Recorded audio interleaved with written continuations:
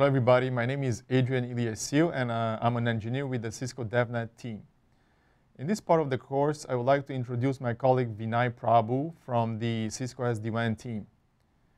In this part of the course, he will go over the SD-WAN architecture, what the components are, how the vEdges interact with the vManage, vSmart, and vBond, and how the traffic is flowing between them. So Vinay, take it over, and I hope you guys enjoyed the video.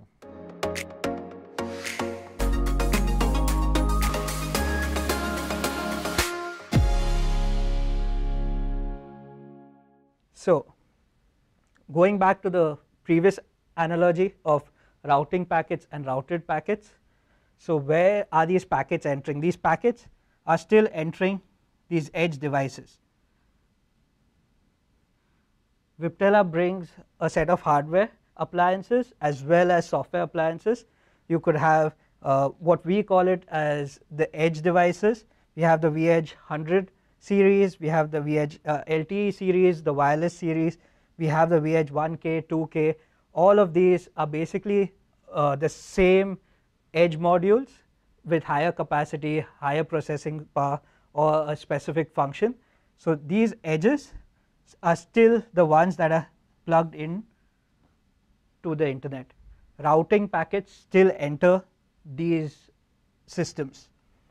So let's see how these edges propagate the information for building the routing table to the controller. So imagine the edge device residing over here. This is connected to the LAN. So this is your office network. That's anything in the Viptela world that sits facing the office network is referred to as the LAN. Anything that's facing out into the internet is the WAN. And you're going to hear this more often, the LAN and the WAN. So what happens here is a routing packet, basically all the IP address space that resides in your office network is advertised to the edge device. Say my office LAN address space is 192.168.1.0/24. So this is my office address space. All the hosts belong to this network. This information is propagated on the LAN side of the edge. What did the previous generation of routers do? Propagate this information to the controllers. Now you may ask, how does it propagate this information to the controllers? This information is passed over a secure DTLS or TLS control plane. These are just tunnels. We shall discuss about these at some later point, but these are the protocols that form a secure channel between the edge and the controller. Why does this have to be secure? Because it's an open system. We are running it over the internet. The information actually travels inside this tunnel. How is this information actually propagated? Inside these tunnels, we use a protocol called OMP. This is a Viptela proprietary protocol. So you may ask, hey, this protocol is a proprietary protocol that's running over the internet. Are we breaking systems? Are we breaking fundamentals of how the internet is built? And the answer is no. Why is it no? Okay, so let's go back to the previous system.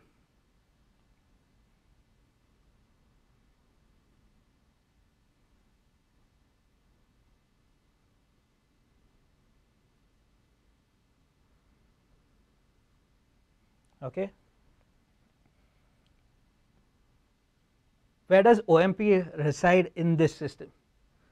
OMP resides in the communication between the I/O and CPU via the switch fabric within this closed system. OMP resides here. This protocol need not be an internet standard protocol by any means, because the only thing that needs to be standard is communication between two closed systems. This needs to be standard because they are different vendors. So this could be Cisco, this could be Alcatel.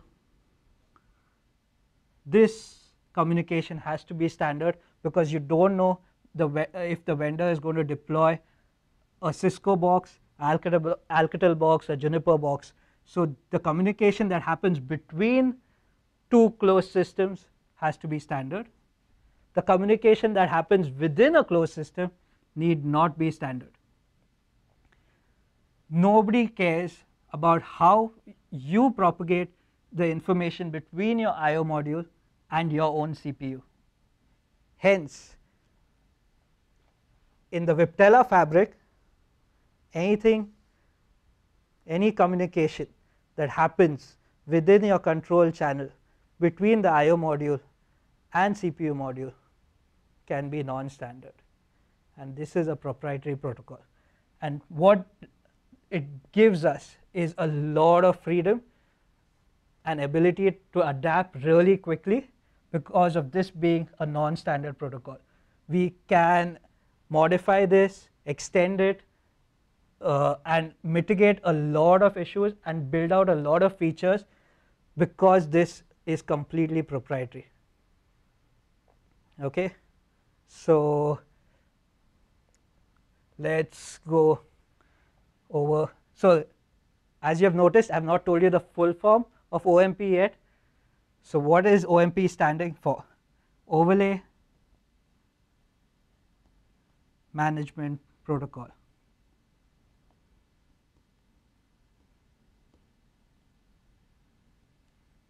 And there's a reason why I have not mentioned this, because we have not discussed what the overlay is.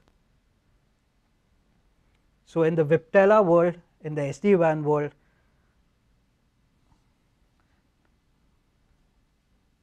any channel that's formed over the LAN side is called the overlay. Anything that's not used, so the LAN, anything that's not using a secure channel, a tunnel, that is essentially the LAN part of it, as well as direct internet access.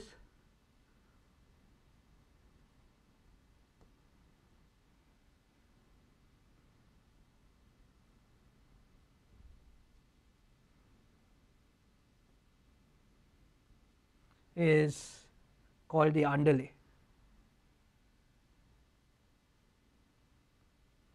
So how do you remember this? It's really simple.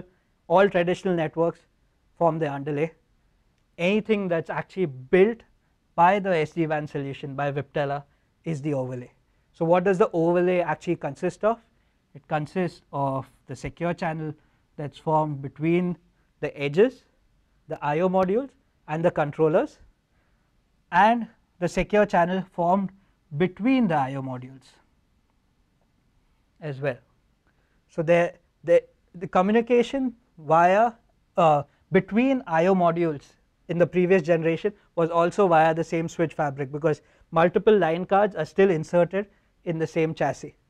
So we need to form a secure channel between the edges, the I/O, that is over the internet, and we need to form a secure channel between the I/O, the edges, with the controllers via the internet. So these channels form the overlay.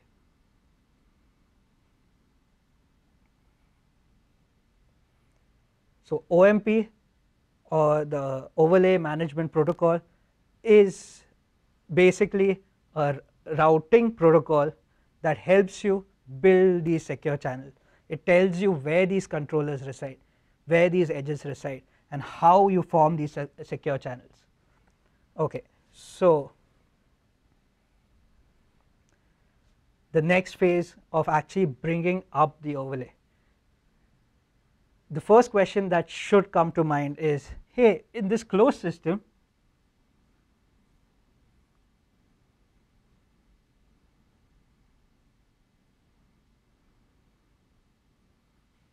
the I/O module knows where the CPU module is. How does it know it? It resides in the same physical location in a single chassis. So there is no need for the I/O module to discover where the CPU is, where the controller is.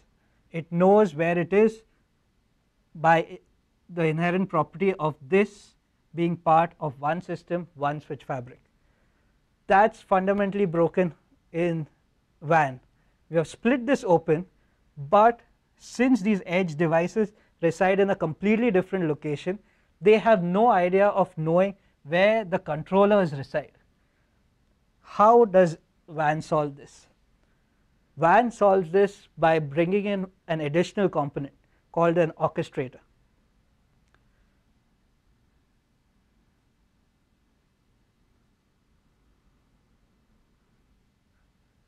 So what is the orchestrator? The orchestrator is a call home device. It's something that all Viptela components call home to.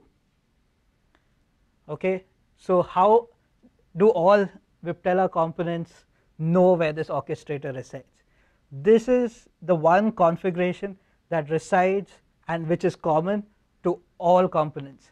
All edge devices, all controllers, the management plane, all of these have one common address that they will all call home to, and this is the only component in the Viptela solution that has to be in the public space, and I'll tell you why at a later instance.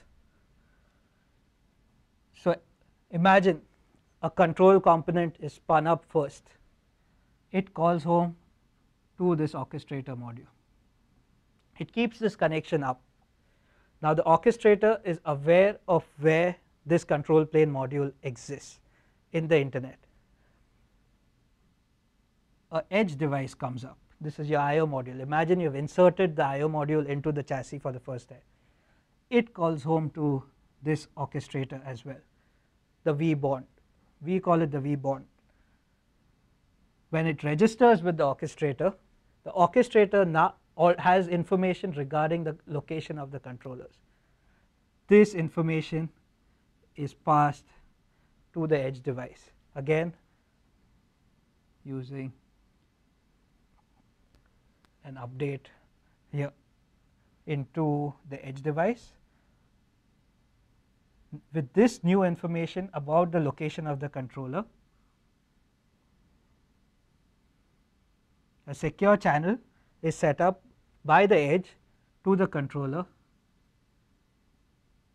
and an OMP session is set up to exchange the overlay information between the controller and the edge. What is transmitted in this OMP session? All the LAN side routes in an upward stream, and what is transmitted from the controller back into the edge is any other LAN side route that was propagated to it from some other edge device is now pushed down to this edge. Now what does it give you? Now this edge is aware about some other edge in some other location. A secure tunnel can now be formed over the internet between these edge devices. The controller's job is done. This secure channel now can be used to communicate from edge device A to edge device B. Now you can say, you must have heard me say, hey, a secure channel is formed, a secure channel is formed. How is this secure channel formed? Where are these keys fundamentally located? The key server is the controller itself. So another component about the Viptela architecture, more than being just SD-WAN, it's also SEN, a secure, extensible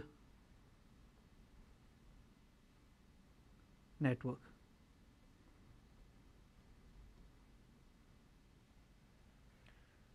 Let's say why being a secure extensible network, being able to exchange keys seamlessly and securely is so important for managing large networks. The same diagram, I have multiple routers.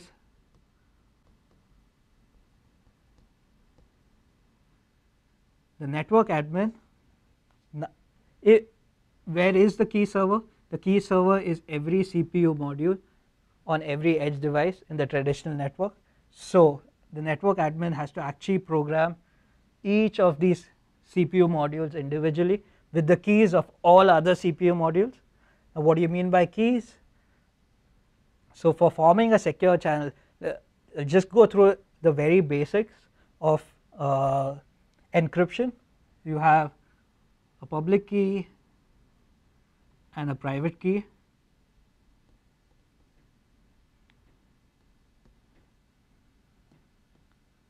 So imagine a set of keys A and B.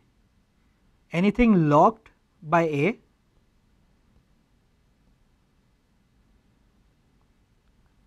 can only be opened by B. That's the fundamental principle of any encryption system. Locked by A can only be opened by B. Vice versa, if I have locked it using key B, I can only open using key A. So I have two keys. I choose one of them to be private, that I keep secure only with me, and one of them to be public, that I can give to any buddy in the internet. So what does this ensure? Anyone in the internet can use key B to encrypt the packet, to lock the packet. Who can open the packet? Only someone who has key A. Who has key A? Only I have key A, hence I am the only one who can actually read the contents of the packet. This key exchange, sending out the public keys of every edge device, needs to happen in order to form this secure overlay. So where do these public keys reside? These public keys reside on these controllers. Now you may say, hey, these controllers reside in the internet. What if these controllers get compromised? Legitimate concern. But these controllers need not reside in the internet. If you remember from the previous sketch, the only component of the SD-WAN solution that must reside in the public address space is the orchestrator.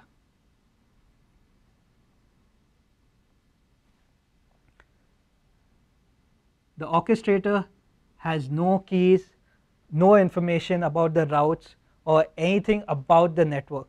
All it knows is where these controllers are located, and these controllers could reside in the private address space. The controllers can be secured through proxies, firewalls, and NATs.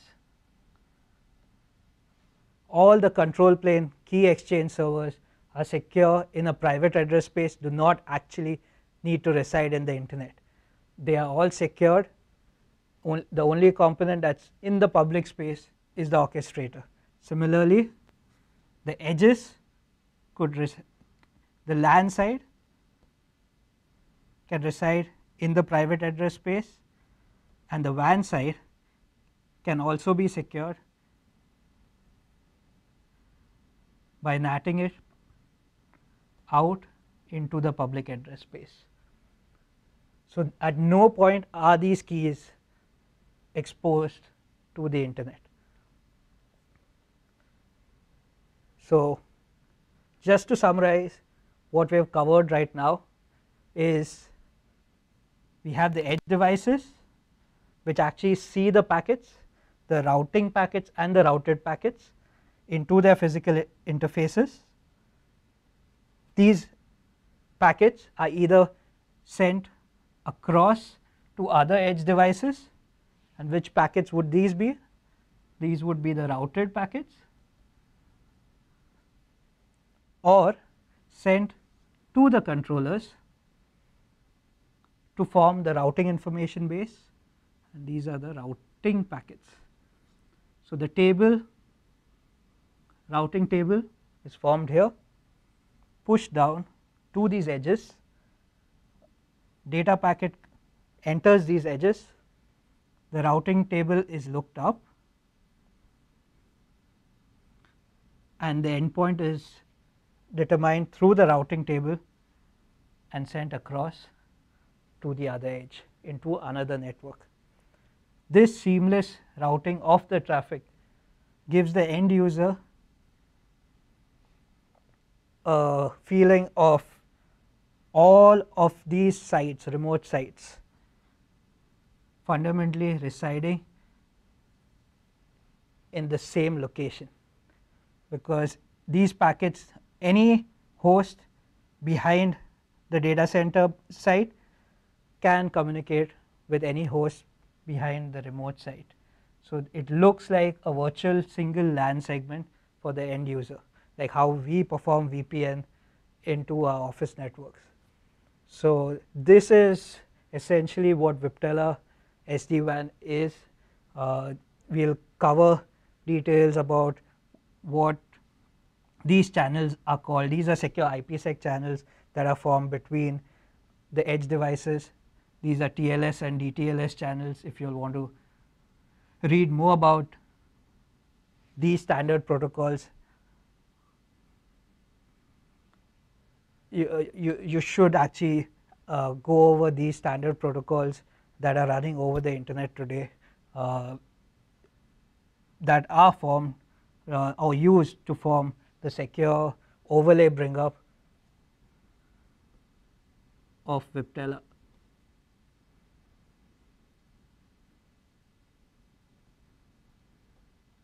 So that's it from me. Hope this brings some light into how the SD-WAN overlay bring up is, what the fundamentals were, why this technology makes sense, and thank you for watching.